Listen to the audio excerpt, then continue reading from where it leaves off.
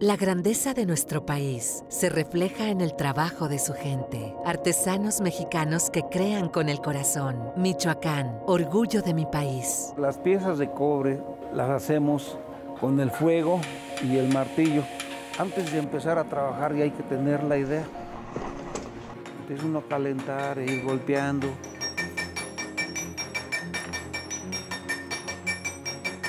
El proceso va para adelante y si la regó uno ya no se puede remediar.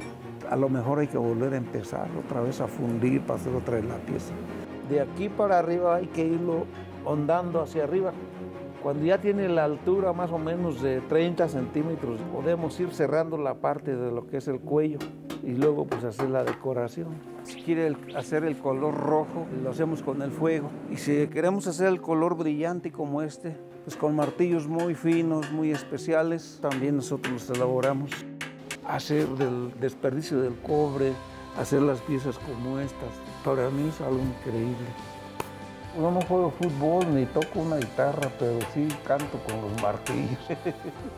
Una pasión que siento por este trabajo, que sería una cosa lastimosa, ¿no?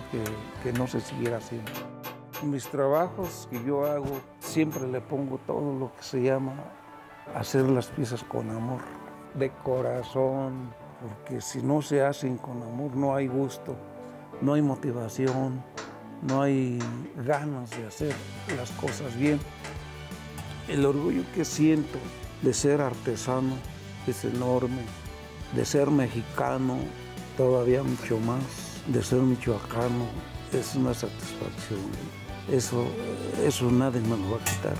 Si eres mexicano y estás orgulloso, haz lo que te guste, pero hazlo de corazón.